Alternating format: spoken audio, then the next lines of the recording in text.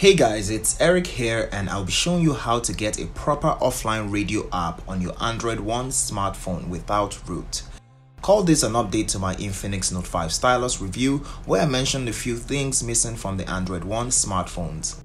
Meanwhile, the giveaway is still up for grabs for a few more days, so be sure to subscribe and turn on notifications. Here are the simple steps to take to get that radio app.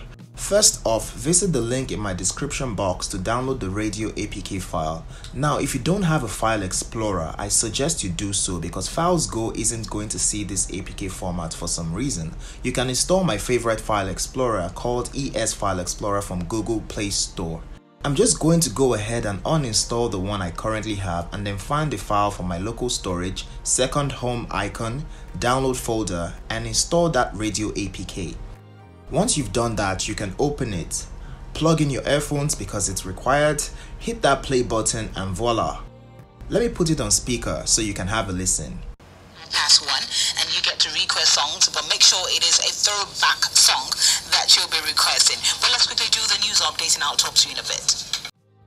You can see a full list of stations that are available in your location and you can refresh this list if you ever need to move to a new location.